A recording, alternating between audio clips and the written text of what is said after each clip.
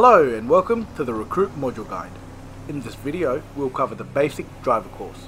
Here, you'll run a course that will test your basic vehicle control and situational awareness on the road.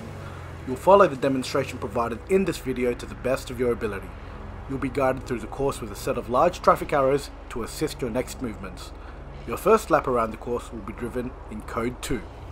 Code 2 means urgent within the flow of traffic, with no emergency lights or sirens. You are permitted to flick on your lights and sirens momentarily if you assess that an intersection will significantly slow down your movements. This means in red lights, stacked traffic, or other circumstances that may hold you back. Your second lap around the course will be driven in Code 3. Code 3 means urgent with the use of lights and sirens. Keep in mind that this does not give you a free pass to recklessly drive, and it's important to stay within the bounds of road safety as much as possible. If there are any errors on your approach to the course, you will be asked to reset from the start point.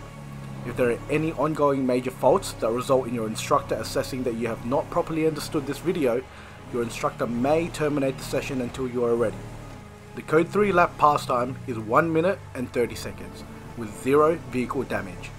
You will be expected to take a screenshot of your vehicle from all 4 sides to submit to your instructor. The following will be conducted in Code 3.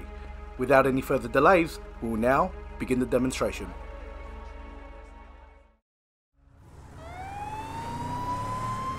During the course, your instructor will be trailing behind you to ensure that your movements are correct and to provide any feedback.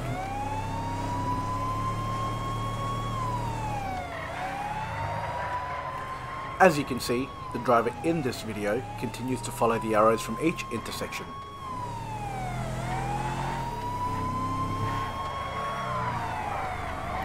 It's also important to note that although red lights are being passed, the driver makes a continued effort to see what's ahead and to stay within their turning lane.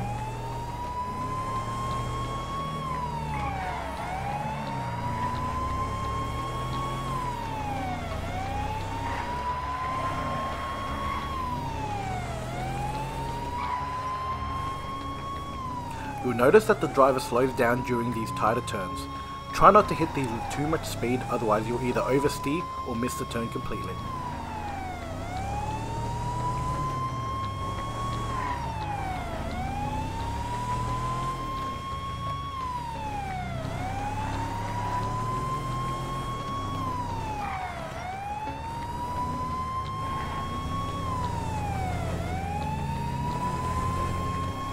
Providing you've done all these movements correctly and within the allocated time frame, with 0 damage, congratulations!